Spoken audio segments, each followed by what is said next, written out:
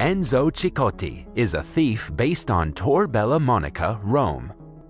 At the beginning of the movie, he is seen running away from the police after stealing an expensive watch. He tries hiding in an abandoned crane by the side of the river Tiber, but the policemen find him.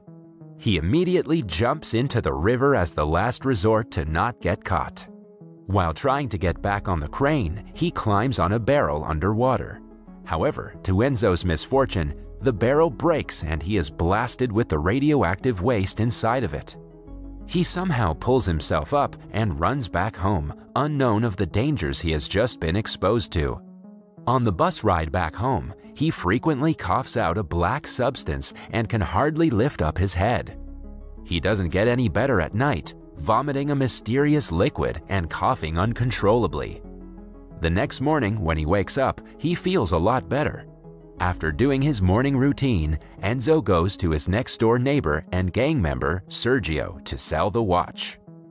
Sergio works for a gangster named Fabio, popularly known as the Gipsy. They discuss the plan to retrieve the drugs from a pair of drug mule brothers.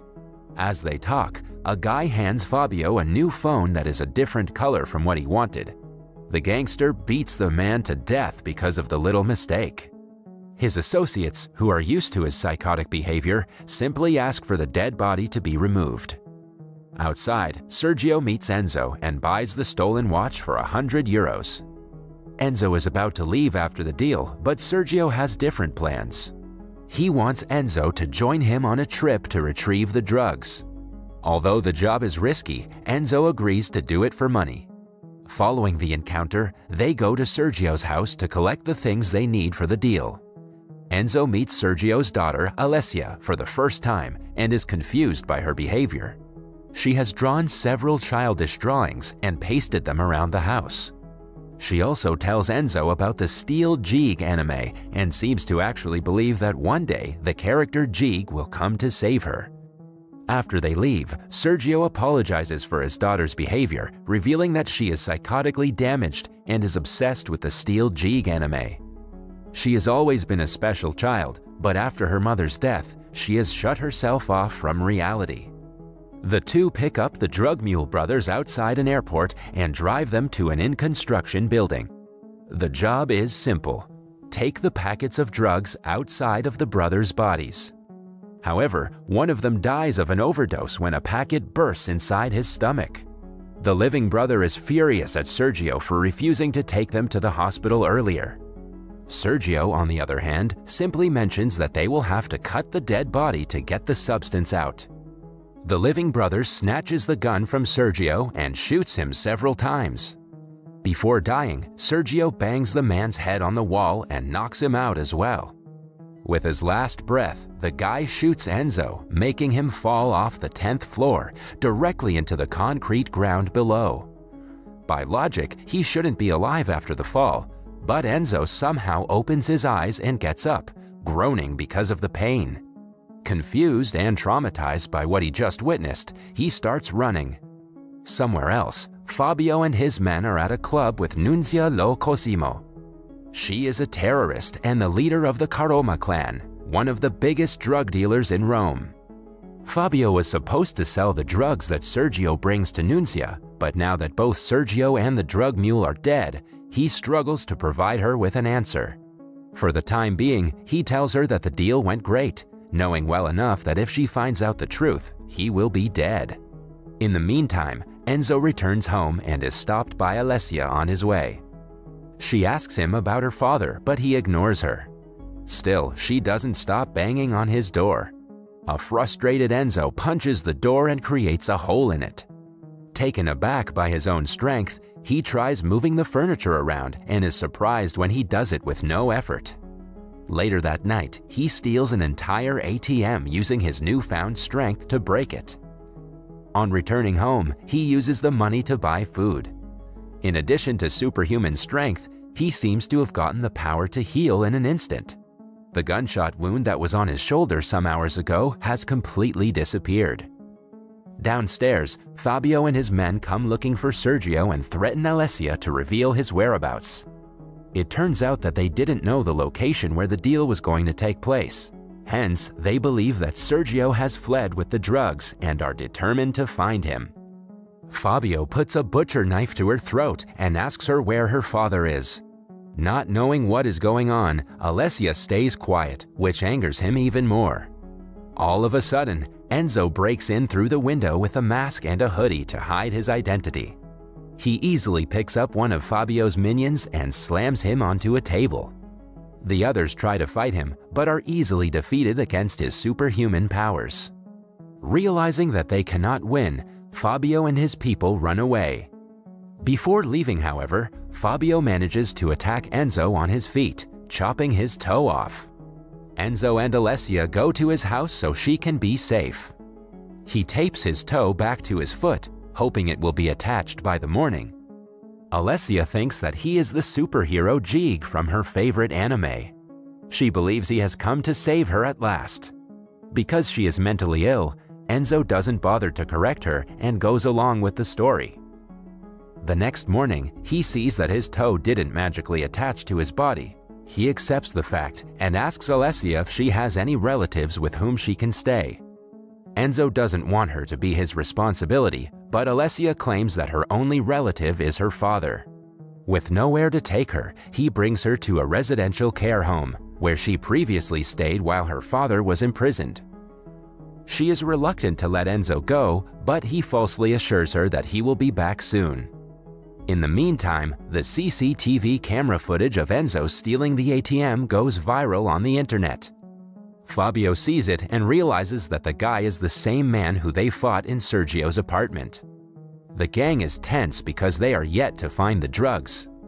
Fabio's right-hand man, Antonio, suggests they take a loan to pay Nunzia for the deal. However, Fabio is not fond of the idea. Instead, he suggests they rob an armored truck that they had planned to rob after the deal. On returning home, Enzo finds a bunch of papers among Sergio's belongings. The papers have an elaborate plan of robbing the same armored truck. The following day, Fabio and his minions are hiding by the side of the highway, armed with guns, ready to rob the truck. However, Enzo stops the truck and steals everything before them. Fabio fires several rounds at him, but Enzo manages to get away before they stop him. Back at home, policemen knock at Enzo's door. It turns out that they found Alessia wandering alone in the streets looking for him. Enzo takes her in and scolds her for bringing the police to his house. The girl innocently complains that he didn't come to meet her. They watch her favorite anime together at night. While they're at it, Enzo tries getting closer to her. Alessia freaks out and asks him to stop because she doesn't want to get hurt. When he calms her down, she reveals that she was sexually abused in the past. The following day, she insists he take her to save her father since he is a superhero. Enzo brings her to a closed amusement park. He uses his strength to move a Ferris wheel so Alessia can ride it. Somewhere else, Fabio and Antonio get into an argument because Antonio wants to take a loan to end the troubles with Nunzia, but Fabio refuses to do so. When Antonio doesn't back up, Fabio orders his Rottweilers to attack him. The gangster is killed in the encounter. Meanwhile, Alessia and Enzo go to a shopping mall to shop for a princess dress that she has always wanted. They end up kissing and making love in the trial room. Afterward, Enzo tells her the truth about her father. Alessia gets upset and blames Enzo for letting her father die. The news about the armored robbery makes it to the TV, and Enzo begins to be known as the super criminal. Jealous of his popularity, Fabio makes it his mission to attain superhuman strength like Enzo. Alessia tries to run away from Enzo and boards a tram. But he stops the tram from driving away with his powers and apologizes to Alessia. She agrees to go with him, but asks him to wear his mask the next time. When Enzo looks around, he realizes that people are filming him and have probably seen him stopping the vehicle. He quickly runs away with Alessia. Meanwhile, with no way out, Fabio meets one of his dealer friends to ask for a loan to pay Nunzia.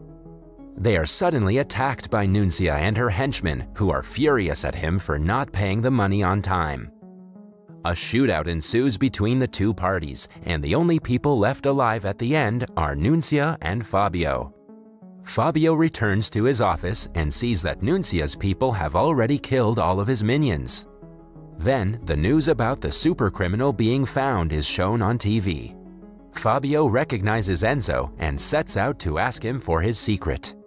In the meantime, Enzo and Alessia have decided to run away to a different city now that the police know what he looks like. They stay at a hotel for the night where Enzo tells Alessia about his childhood and how all his friends were killed during a robbery. All of a sudden, Fabio barges in and hits him with a tranquilizer gun. When Enzo wakes up, he is tied to a bed with duct tape. Fabio threatens him with Alessia's life to reveal the secret of his strength. Enzo takes him to the bank of the river and asks him to jump in. Fabio is skeptical and thinks that Enzo is trying to drown him so he could get free. Just then, Nunzia and her people arrive there and start firing at him. In the shootout, both Fabio and Alessia are shot dead. To take proper revenge, Nunzia burns Fabio alive and pushes him into the river. With her last breath, Alessia asks Enzo to help people with his power. He holds her close, mourning the death. The following morning, Fabio emerges from the water, well and alive. It turns out that the radioactive substance has worked on him, and he too has gained super strength. He goes to Nunzia's place and takes his revenge by killing everyone there. He also shoots a video of himself killing everyone, hoping to grow as famous as Enzo. Then he finds several explosives hidden in the house. It is clear that Nunzia was planning to bomb the city. Meanwhile, Enzo is wandering alone, disheartened by Alessia's death. A woman and her daughter get into a car accident near him. He uses his powers to save the little girl from a burning car. The mother hugs him in gratitude, which reminds him of Alessia and her last words to him. Moments later, he sees a video on television where Fabio threatens to bomb the Stadio Olimpico. After gaining the powers, he wants to terrorize everyone just because he can. Enzo quickly sets out to look for him. He enters the stadium full of a crowd enjoying the game. On searching, he finds Fabio in the parking lot with the remote of the explosives in his hands. They struggle for a while, after which Fabio runs inside the stadium and gets lost in between the crowd. Moments later, the chase continues outside again. Enzo finally finds the explosive in an ambulance. Unable to defuse it, he takes it with him and runs to the Musica Armando Trovajoli bridge over the river Tiber. Fabio finds him and keeps him from throwing the explosive into the river. In the last showdown, the two fight to get a hold of the bomb with only a minute left for it to explode. In the last second, Enzo grabs it and jumps into the river along with Fabio. The ensuing explosion kills Fabio as his decapitated head lands on the bridge. Enzo is also assumed to be dead and is declared a hero by the media and the people. In the last scene, we see him watch over Rome from the Colosseum. He puts on a Jeeg mask that Alessia knitted for him long ago. That was all from the video. I hope you liked it. Subscribe for more content like this and hit the like button to help us out. Also, leave a comment if you want us to recap your favorite movie. Until next time, take care.